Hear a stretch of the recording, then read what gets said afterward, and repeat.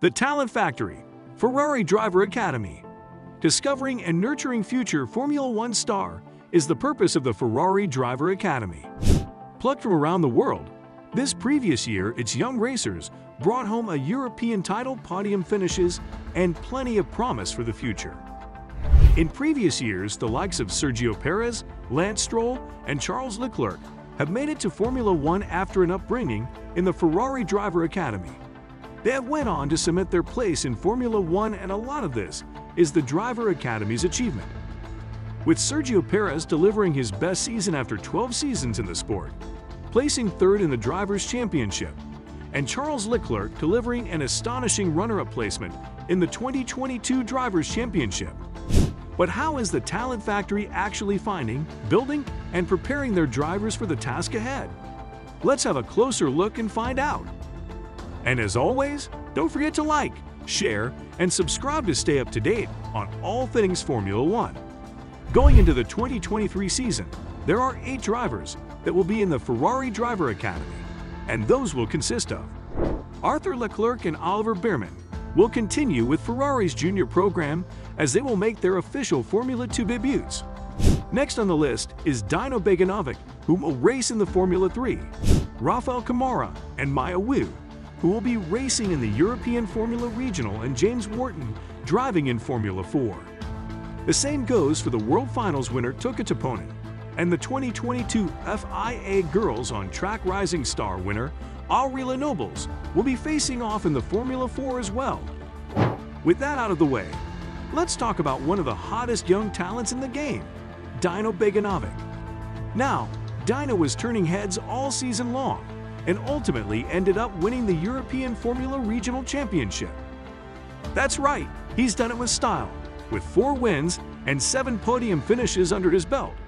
In 2023, Dino will be driving in Formula 3 under Prema and will be looking to continue his stellar driving. But what's the secret to his success? Well, according to his team at the Ferrari Driver Academy, it's all down to hard work and dedication. They've been putting in the hours in the gym and the garage, and it's really paid off for Dino. And it's not just Dino who's been making waves this past season. The Ferrari Driver Academy has a whole team of young drivers, and they're all looking pretty darn good. We've got James Wharton, the 16-year-old Aussie who showed a steady performance in the F4 Italy Championship, and Rafael Camara, the 17-year-old Brazilian who's taken home 3rd place in the same championship, as well as being named Best Rookie in Germany.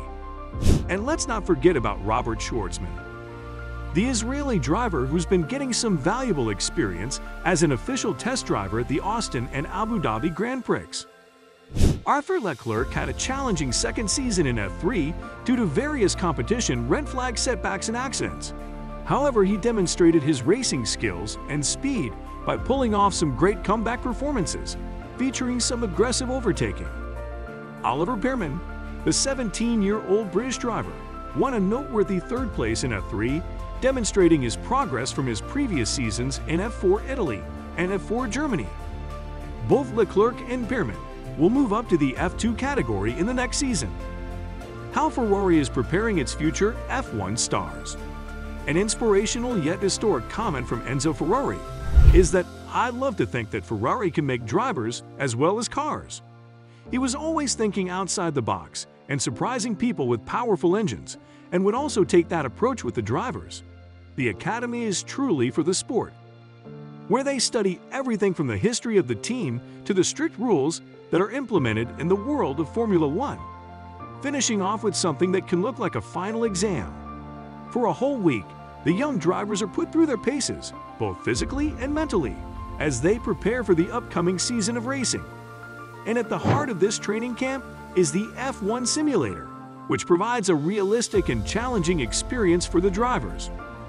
But perhaps the highlight of the week was the F1 simulator, which took pride of place in the main hall, with the front end of the Ferrari F2004 adding a bit of authenticity.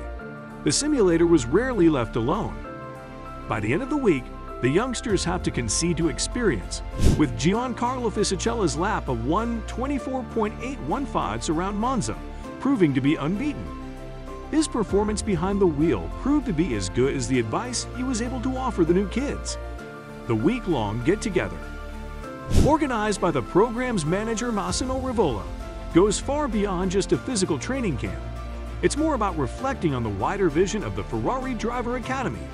At the root of it, there's a very clear concept, because supporting and financing a young person in the path of growth towards Formula One has a considerable cost. So before racing helmets and overalls can be put on, something is demanded in return. A spirit of sacrifice, margins of learning, character aspects, reactions to group living or defeat, and many other aspects that can be observed even outside a circuit. Being in the mountains in a new context and far away from one's own home creates a new situation for our boys, explains Rivola. It is normal for athletes to try only the activities in which they do well, but here everyone has to take part in the same program. The goal is to stimulate competition, evaluating the reactions to success and defeat. In motor racing, it's often said that your first rival is your teammate, and in the Ferrari Driver Academy, that's the case too. Living with your opponent is a crucial step for a future professional, and in the case of Fittipaldi and Petikov, the comparison began in sharing the hotel room. It's the first step of what will be a life together with Prima in F4 this year. Rivola adds, the competition creates stress, and the comparisons that begin in these 3 weeks of activities help them learn how to handle this. The approach to training and competitions that can be done in the gym or with skis says a lot about a driver. When Leclerc arrived, he charged into every confrontation, but then often paid the price for that initial effort, which was collecting less than expected. We have done a good job with him. Being a coach or mental trainer like this puts you in a role very similar to that of a track engineer, who on paper would be exclusively technical, but actually needs to understand important psychological aspects. So there you have it, folks. The Ferrari Driver Academy is looking pretty darn good right now. They've got a whole team of talented young drivers, and they're all working hard to achieve their dreams. And with Dino Beganovic leading the charge, the future looks very bright indeed. How do you think Dino Beganovic and Arthur Leclerc will do in Formula 3 and Formula 2 this upcoming season? Let us know in the comments below. Thanks for tuning in, and we'll catch you next time.